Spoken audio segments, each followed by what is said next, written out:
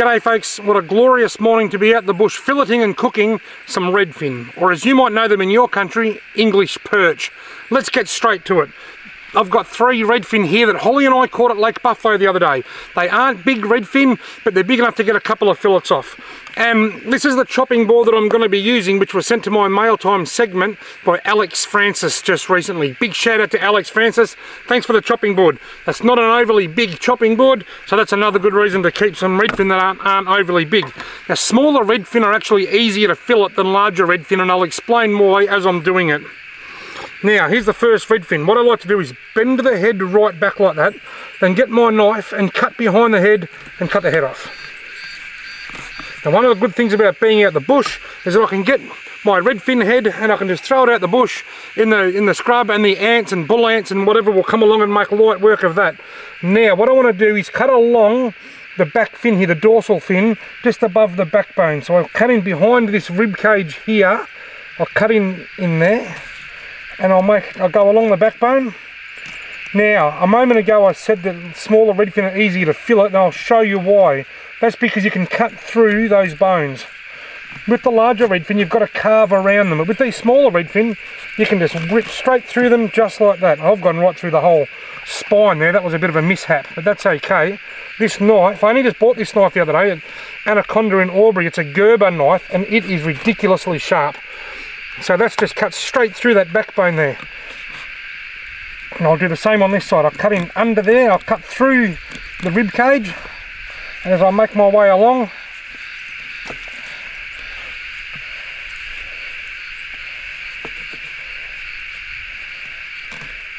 and there we go. I've sort of butchered that a bit because my knife is so sharp that I cut straight through the backbone. But there's 2 fillets on the plate there. Do the same with this one. Off the head. Now, those fillets aren't finished. I like to do them in bulk. I cut the sides off all 3, then I debone them. So I'll go along, cut the bones off them along the side of the backbone, pin that down, run my knife right down to the end. Gee, I've done it again. This is a very sharp knife. This is a very sharp knife. Incredible. It's the first time I've used it, and I'm blown away by the sharpness, by just how sharp it is. Go along, cut that off there.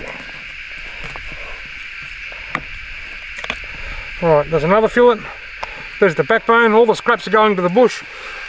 This one here, I ripped the head off it a bit earlier. It's a larger fish.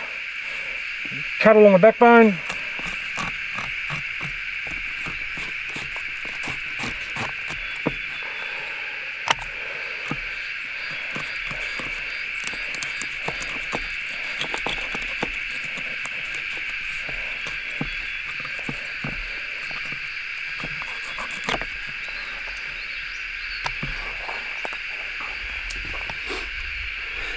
What I now have are 3 of these fillets. Some have still got the fins on, they've all got the rib cage. Now I'm going to show you how to get rid of that. The first thing I want to do is cut along here and get rid of that top fin like that. That's gone. Now I want to cut the gills, the gill plate, and we call this bit the shoulder. I want to cut all that off. So I'll go in behind there and I'll cut that off. Now all that's left to do is cut these bones out, just like that. Cut them out and then skin the fillet. And to do that, I'll put my fingernail down on the skin and I run my knife under the fillet, between the fillet and the skin. This knife's actually too sharp for this. Ideally you want a knife that's sharp but not super sharp. This is a bit too sharp, but it's working. If it's too sharp like this, you can carve up over the meat and lose meat, or you can cut through the skin, which can make it hard to remove later. Let's do the same with this one. He hasn't got any fins along the top there, but there's one down the back, so I'll cut all this gill plate stuff off, being very careful not to cut my fingers off in the process. Turn that over, cut these bones out.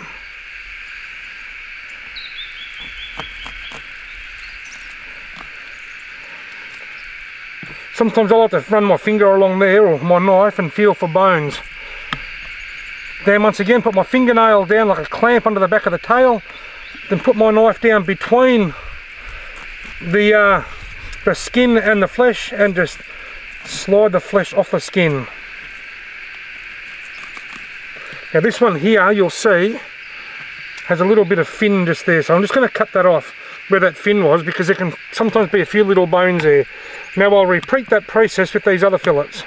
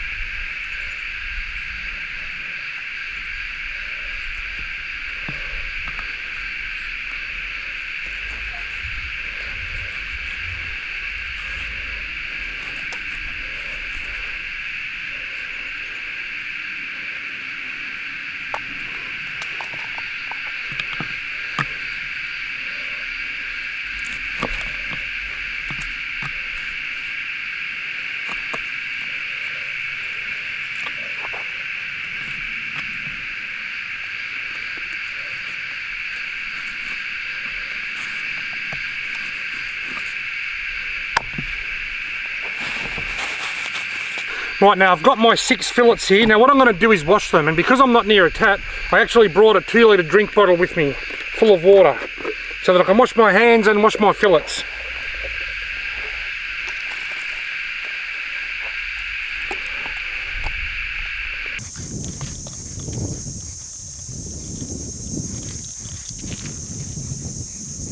Now my fillets are nice and clean, and as I've washed them, I've just sort of ran my finger along feeling for anything, any bones or anything. They're nice and clean. So what I'm going to do now is I'm going to show you how I best prefer to cook these redfin fillets when they're this size. Righto, it's time to start cooking. Now I'm going to be cooking on a frying pan, a gas frying pan. This is it's like a butane stove, but it's a special one that Dale up at Anaconda in Albury talked me into buying. It's like a butane burner, but it's a full-length frying pan with a lid, like an electric frying pan. So I'll put my knife under there, take the lid off. I won't need the lid. There's the frying pan. Underneath there is the burner. So I'll put my my gas bottle in, turn that on, and it should light straight away. There it goes. This is a ripper. Like I said, it's like the electric frying pan that you can put the lid on and you can cook rice or whatever you want to cook in it. But I'm cooking redfin. Now I'll turn that right down.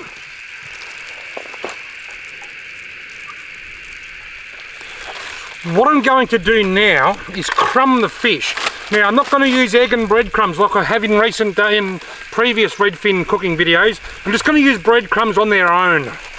The reason being, because the fillets are so small, what happens, the egg and breadcrumbs make up most of the meal and you barely taste the fish.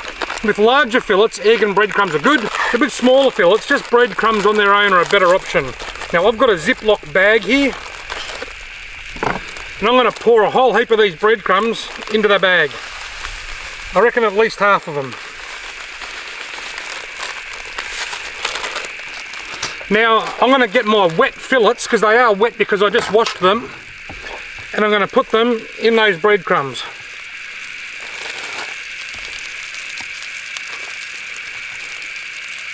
And just like the old McDonald's shaker fries, I don't even know if you can get them anymore, I'm going to shake them up as much as I can to coat those fillets in breadcrumbs.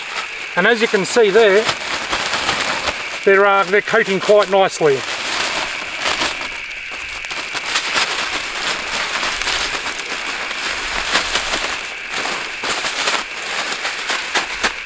Make sure they all get covered.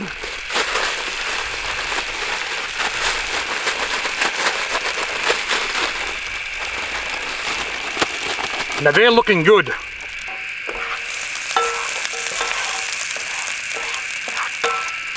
Righto, let's throw the fish into the pan.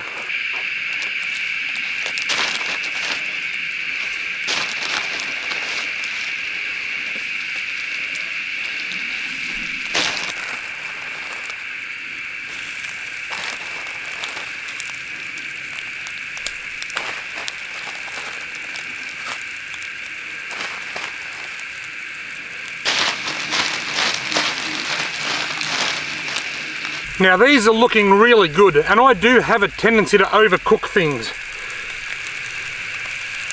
They are looking good. On full speed they'll probably only take a couple of minutes, but I've got them down really low. But they'll probably only take 5 minutes or so to cook.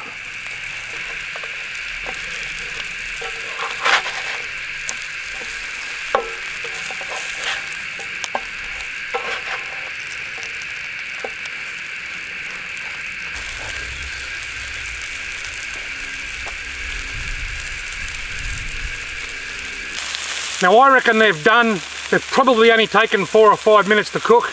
Let's dish them up and see how they taste. Right, now I'll turn my stove off. Time to enjoy the fruits of my labour. I'm actually using a different plate here. It's never a good idea to use the same plate that you put the fish on. That's the plate that I put the fillets on, that's over there. Righto. Let's dig in. You can see there it's nice and white, flesh, beautiful.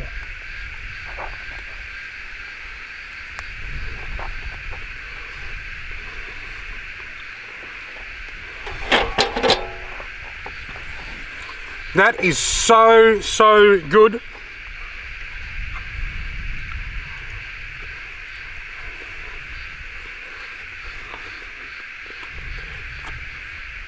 Oh, I'm going to enjoy this now, and I'll get back to you when I've finished eating.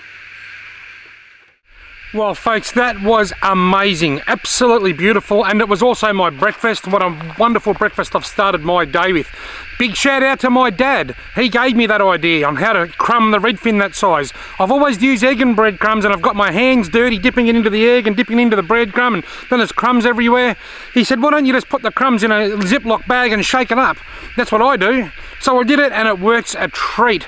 I think for all of my small to medium sized redfin cooking from now on, I'm going to be using this technique. The crumbs didn't overpower the beautiful delicate taste of the redfin. It was just a wonderful way to cook redfin. Folks, I hope you've learned from this. I hope you found it informative and entertaining. Thank you all very much for watching.